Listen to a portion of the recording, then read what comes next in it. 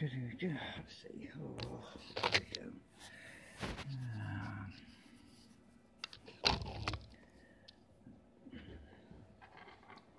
Right. Right. Just a short stream. Just right. This is my trigger coil. I'm making 2 of these, and they're very fiddly because the wire is very fine. It's 44 SWG. We don't require current. We mostly need voltage. And it's because the coils are small and tiny, and it has to fit inside the end drum, because it has to fit inside this end drum, and the coil goes in this little hole here, and for the timing to adjust it. Because the coils have to be so small, I have to use thin wire, but I haven't tested this to see if it was going to work, but I'm pretty sure it will. Obviously there's enough turns on there. I mean, I must have been going forever. I used my electric screwdriver with a bit of blue tack on the end just to wind this, because it's so tiny. It's just not practical to stick it on my reel-to-reel. Because the wire's so thin, it would have snapped probably if I'd got too much tension on it. So I decided to do it manually, and it doesn't matter about the number of turns. Just made sure that the bobbin was filled up, and that's one without the wire on, so you can see the difference. There's quite a bit of wire on there with 44 SWG. So now I've got the daunting task of soldering these wires onto these little copper strips that I stuck on there, because the wire's so thin it would snap off quite easily. So I decided to put copper strips on this one, on these, and then I still have to tie this one off. This wire, I used some super glue to. It's so thin I can't see the damn wire. I've got to use my glasses, my watchmaker glasses. So I'm going to put these on now, and because it's fiddly, and you're probably not going to see this one. I don't know. I'll try and do this under the. My hand's always getting in the way. Where is it? Right, my hand's always getting in the way, but I am going to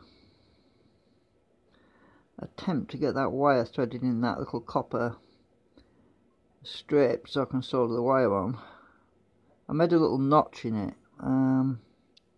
You're probably not going to see a lot because my eyes, there's not much light here, and I don't use anything sharp to poke this in, so I'm just using my fingernail, because this wire is still, if it snaps off I'm going to have to start again.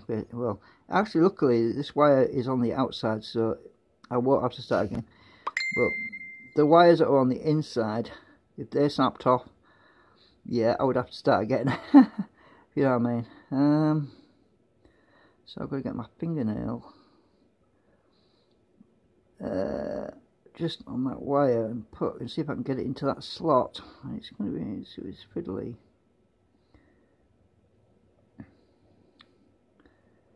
Once I get it over the slot, if I can push it in there. Right, get in there. Once I get it in the slot, I solder it. So I'm hoping that the bobbin doesn't split on me and come apart. That's always a possibility. Oh, there's not enough light here. Hang on, where's my torch?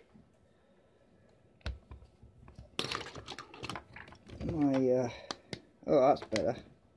Oh, yeah. Oh, I can see. I was blind and I was see. I wasn't using the little lamps on the glasses, because they've got little lamps on the glasses, but yeah, they're those little crummy little tiny button cells, and once they run flat, that's it. I was trying to make do without using them. Well, I'm going to have to use something to poke that in. I use my blunt knife. Oh, wrong end. I use the blunt knife just to get it in that slot, because it's such a pain.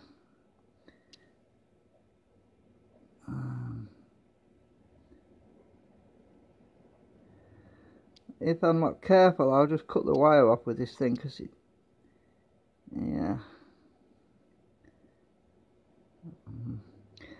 I am not having a lot of fun, a lot of joy right now. Right, if I get my fingernail on the other end,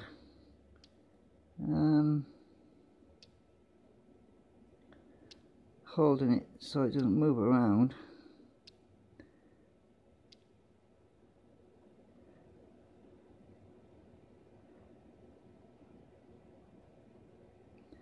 I'm just sliding it. You want to see probably what I'm doing. It's just so tiny.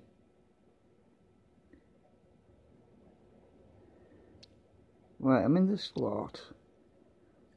I'm just getting my fingernail up behind it. Printer's about to start another print. Ah, it moved.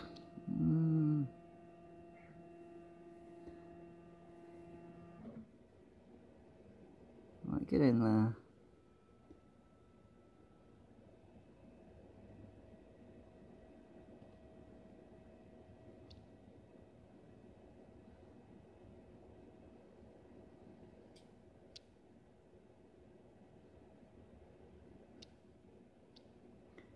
I think my fingernail's too thick as well. I use my thin fingernail.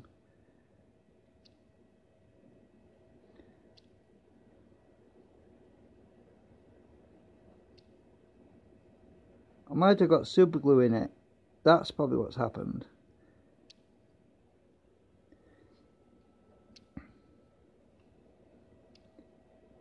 Ah, I think it's gone in.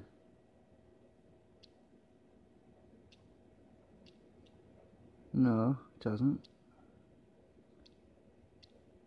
Well, I'm just going to have to hold that over the top and solder it on like that, because I can't get it in the slot.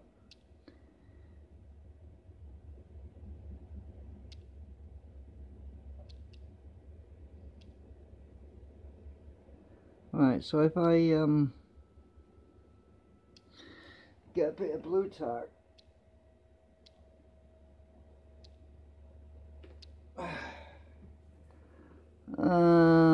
stick the blue tack on the opposite end to hold that wire in place. Then I'm just going to solder it as it is. Well, I'll see what's happened. My copper is peeled back a bit. Oh, well, that's good. I can just push the copper over the top of the wire.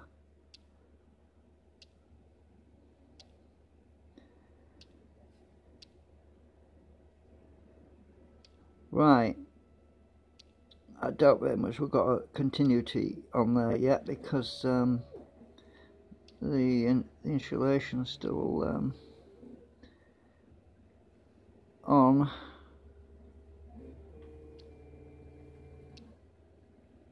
What's going on here? Oh, I've got a loop, a wire loop. That's got to be taken out.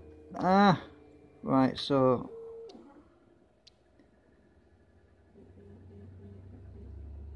I didn't see that. Yeah, a bit of slack in this wire, so that's not ready yet. I'm gonna have to pull this through.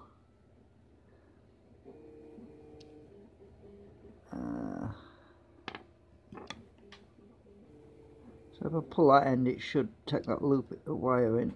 Right.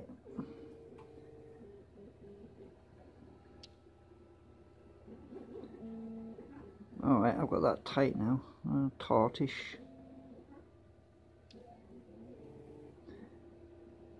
42 SWG is extremely thin.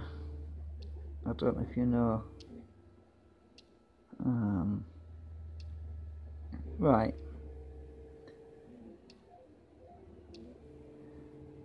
I'm frightened to pull on it because I'll snap it off. Right, I'm going to put this on the table and I'm going to attempt to solder that.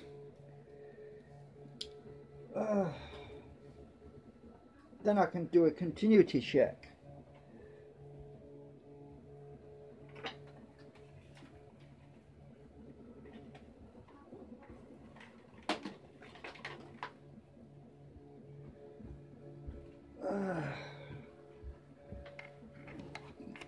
Oh I don't want this stream to be too long because it's boring. um,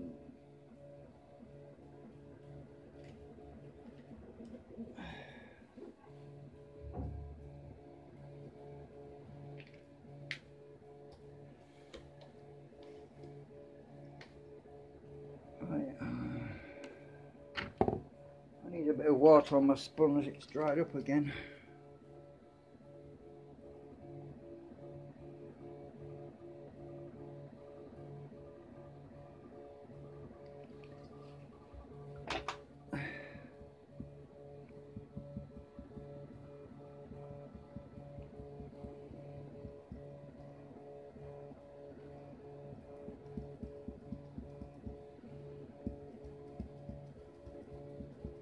Right, okay, that's good.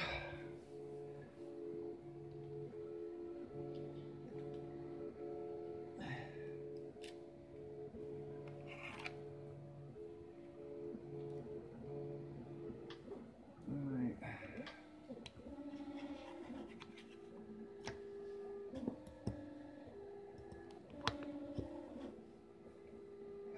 Where's the solder gone? Where have you gone? Oh, there you are.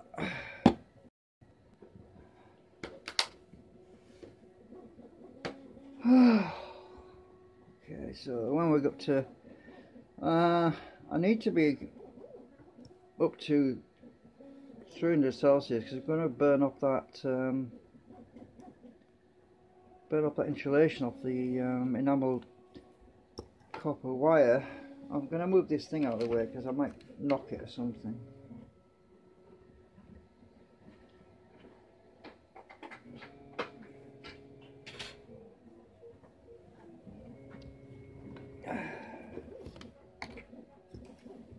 Right, we're at 272, 296, well, good enough there. Oh, can't get the end of the solder now. Right, hopefully I can get this soldered on there. This is going to start moving around, I can see it coming. Oh, I'm soldered stuck to the blooming blue tack, what the heck, come here.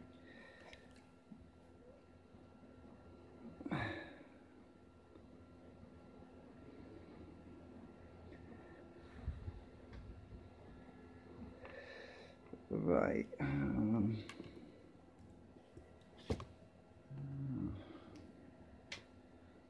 I'm just fingers crossed that this will stick. Otherwise, I'm going to have to get emery paper on it. Right. Ah. Right. Turn it over. I've got the other side to do. Actually, I'll leave the blue tack on there, and it'll hold it on the table while I'm doing the other side. Once it's stuck on, I can snap the end of the wire off.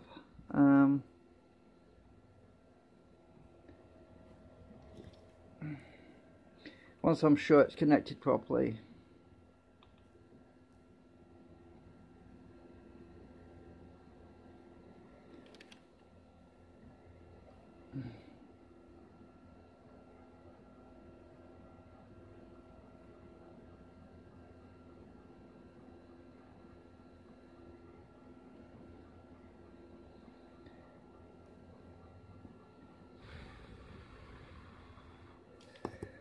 It should have burnt the enamel off. Let's find out with a meter.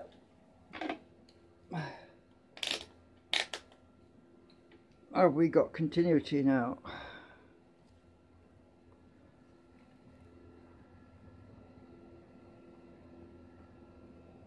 Not yet. I don't know, it depends on what the impedance is. It might be really high. It might be in the kilo ohm range, so it might not make a beep. Well, we've got no connection yet. Damn it! I really thought that would burn through it, but it hasn't.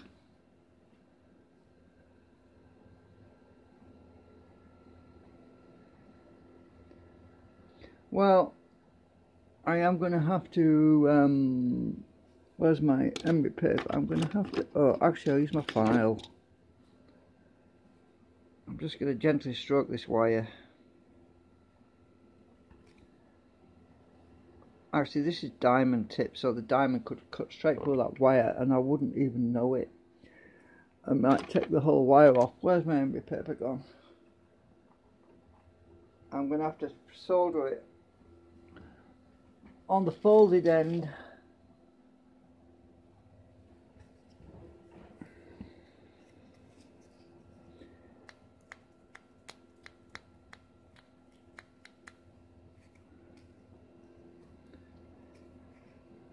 Because I've gone and buried the other end in the solder, even though it's not stuck to the solder.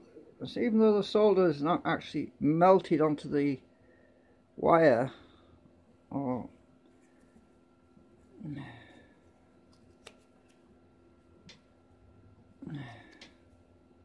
next time I'm going to have to emery paper it, even though it's risky doing that. But it didn't burn through. It did not burn through, which is annoying. Hang on, I need something to hold this that's better. Let me stick the tweezers through the middle. That's better.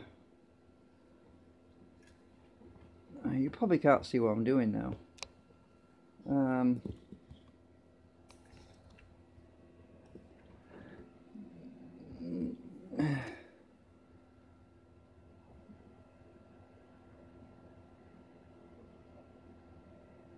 Oh, the copper tape's coming off. Don't you come off, don't you dare.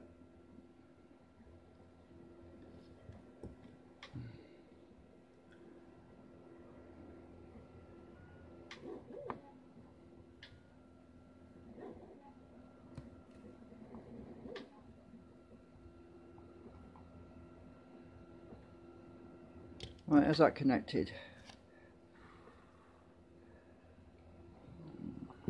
Get my meter on it again. I'll find out.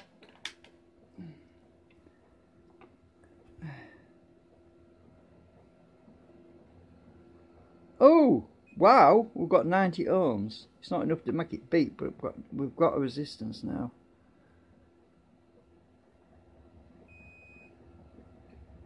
Oh. 90 ohms, wow, that's good for a trigger coil. My washing machine's out of balance. Hang on a minute.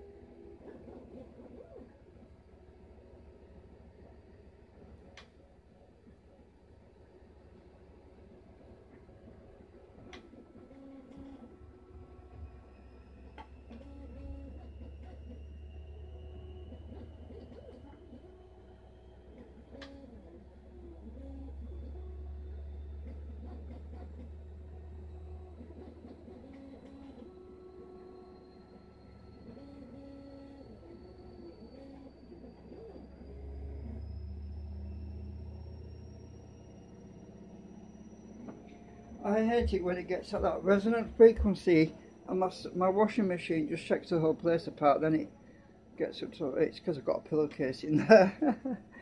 Okay, so I've got the wire soldered on.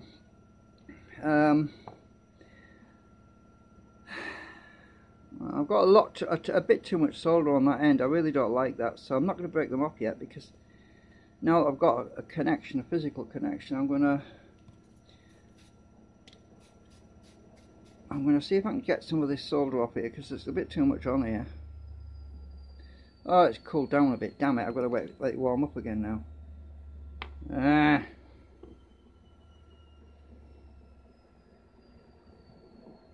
On the bright side of things, at least this 40, I've had this 44 SWD wire since, well, many years. It's made by Maplin, so Pretty good stuff. Right, let's see. I just don't want too much solder on the end of here.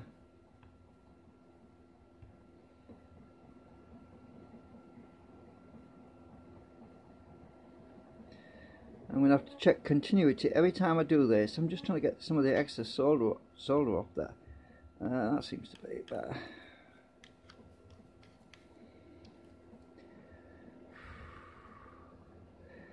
Right, a lot of solder on this end.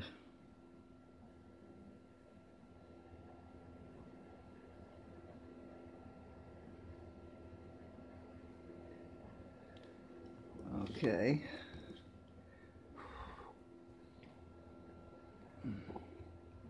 I just want to heat sink it a bit. Right, that feels a bit better. I don't need it to be sticking out because it will catch. I can fire that, I suppose, but then, right, if it's sticking out, it's not going to work too well in my adjustable coil scenario. There's a bit too much copper stuff sticking out on the inside now. I'm going to file that off.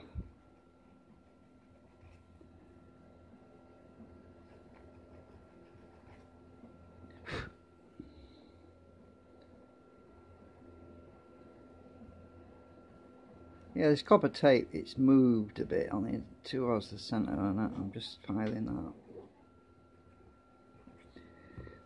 Right, let's check continuity again. It's freaking 90 ohms. God, that's weird. That's really high. But it's all right. We're still connected.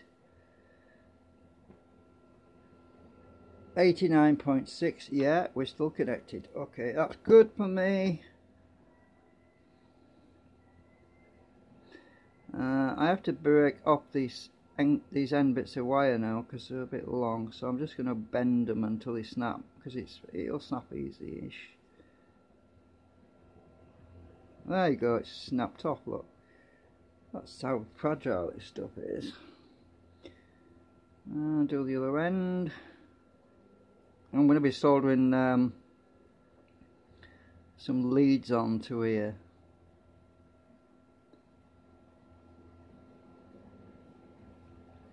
That's come off now as well. Right, so we've got our coil. I think I'll unplug this soldering iron because I don't want to accidentally burn myself on it.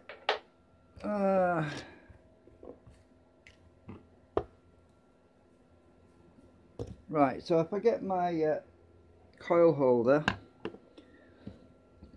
now there's something I designed into this about, you know, for the coil, because I understood that it's going to be moving the coil around, so I made some little grooves. There are some fine little, I don't know if you can see this.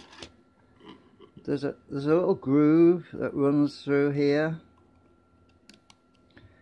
and there's a hole. Actually, it's supposed to be a hole. Let me take this clip off a minute. Let's get it off. Right, so this clip comes, this lever comes off. The hole goes all the way through the other side. Right. So the idea is that when the coil's fitted, the wires are routed through this little groove. Then I stick the wires in place. They come out the back, then they run up to the very tip of where the handle is, the lever is, and the wires terminate at that point where the lever comes out, so that the wires aren't going to get caught in the mechanism, so that they come out at that point. So this coil, let me just double check it now. I've snapped the wires off, because knowing my luck it would stop working now, but you never know, dear. Let's just put the meter back. So you can see what's going on. Right, the meter, can you see that? Right, there's the meter. Right, let's check this coil again, make sure we've still got our continuity. Oops. Right. Oh wait, looks like we have. Was it 80, 88? Oops. Yeah, just not enough to make it beep, but it's definitely working. The coil's still good, so that's all right. Now, so one coil that goes in here is going to be fixed and the other one's going to be rotating. So the coil will go in here like this, and once it's in the right position I'm going to glue it in place once I've got the wire soldered on. I just want to test fit everything at the moment.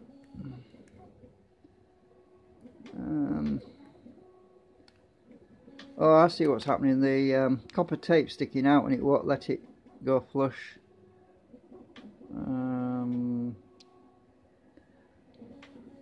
Well, this is a bit of a risk. I've got to file off that bit of copper tape and I just don't want to catch the wires.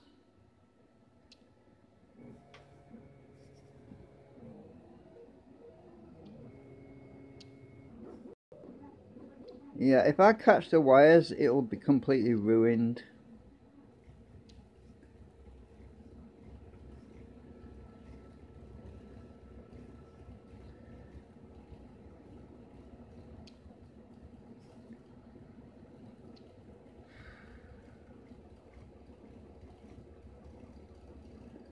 And that copper tape sticking out right about there at the end.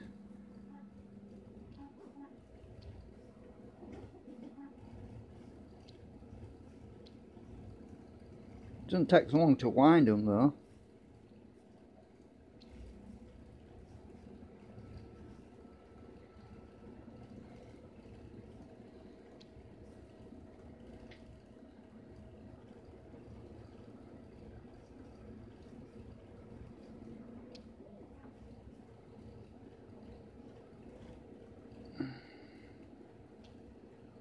Right, I've got to check this again on my meter. Every time I do something I've got to check it so I haven't broken the wires.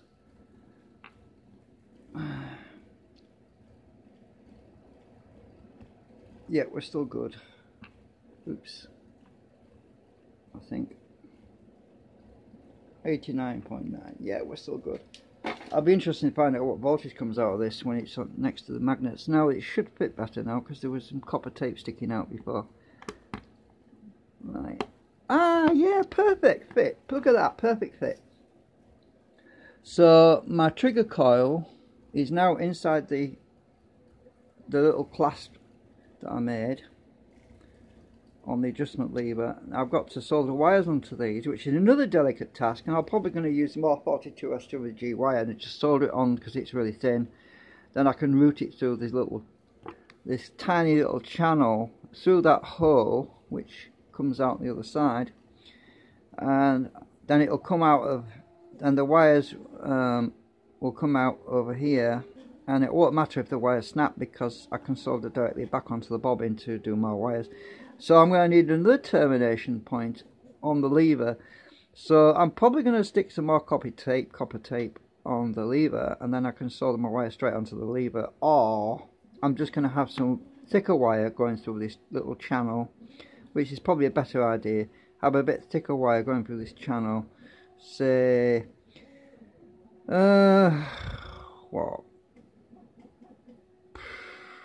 30 SWG, or maybe a bit higher, maybe 34 SWG wire, something that's thicker, that's easy to manage. I can route through this little channel, and then once I've got wire coming out, I'll be able to tap the connection onto there. So that's my coil. Look at that, perfect fit. It's flush with the actual lever as well. So that goes in on my thing like this. And then my adjustable timing coil will move. Oops. I need something on the back of here so it doesn't fly off. Now that's better. Once you get it positioned right, something's catching on the bottom there. It's not in the groove. Get in the groove. It has to be. The coil has to sit in this. There's a little groove. I don't know if you can see this, but there's a channel that goes around all the way around here, and if that coil isn't sitting inside the channel, it will disengage itself. Now it's in the channel. Oops, I pulled it out again. Yeah, I need to put a back. I meant to make another ring and glue that on so it stops this from popping out all the time.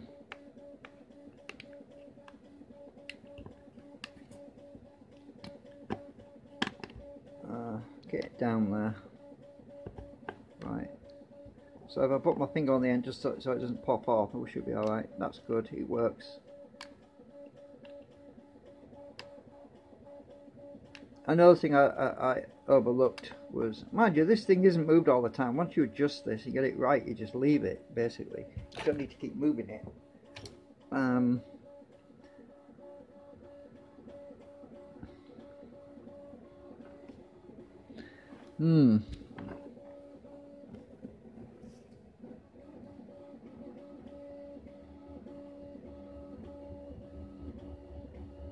Yeah, that's good.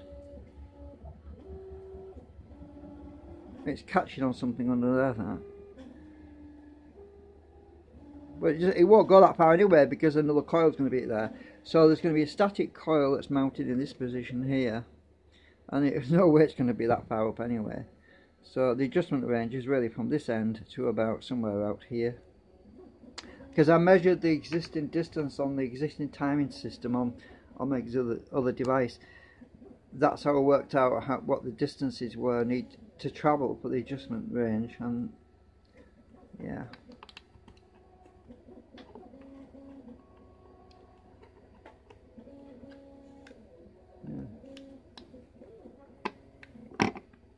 And this is shrunk a bit. I use acetone on this whole thing, and it was tight the other day. Now it's a bit loose now because the ABS plastic has shrunk a little bit, and now it's a bit loose.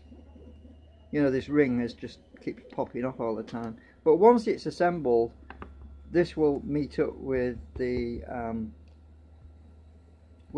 washer or something, which would keep it on. But ideally, that thing's going to be spinning that's on the other side. So I just need to put another washer on here and stick it on so it stops that from popping off. And I'm probably going to do that instead. That's probably a better way of doing it. So I need to 3D print myself a little washer that sticks on top.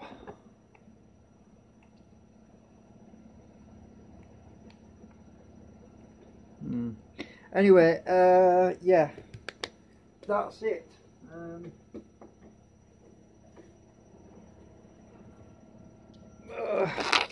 Oh my god, the phone's red hot. Right. So one coil round, I've got to wind another one just like that one.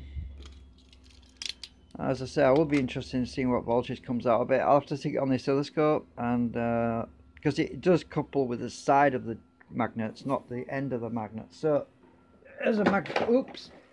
Right, here's a magnet drum. I also used some glass fiber tape around the drum. I thought, well, and I soaked the outside with a bit of ABS plastic and acetone, just a very thin layer to seal the ends of the tape so it wouldn't come peeling off or anything.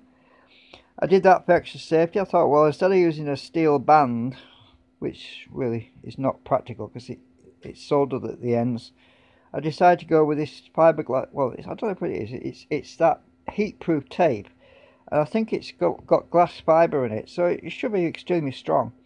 So my drum, anyway, the timing coils will be triggered by the sides of the magnets, but there's enough flux on the sides anyway. So if I get that magnetic gauge and I stick this drum like that, and I put my gauge, it's going to push it. It's going to push it now. You watch. It's going to fly on the floor in a minute. I'll lay it flat. Right. There's enough flux on the side there to trigger the coils, as you can see, around that edge. So I don't have to be directly on the front. I can be on the edge there, which is where the trigger coils are going to be. So the trigger coils are going to be picking up the flux right from this edge, right this line. If you look at the line alignment, oops, piles are sticking to everything now. So if I turn this around, you'll see that the trigger coil is mounted right on that edge. You see? So that's right in the middle there. As I turn it around. So the trigger coil is right there, right on the edge of the drum where it can pick up the flux to do the triggering, so I don't have to have the trigger coil mounted directly over the head. Overhead on the edge of the drum, it can be just on the side, because that's where we get what's going on with my gauge. So that's where we get our flux from. Oops. Ah! Go away. Right there.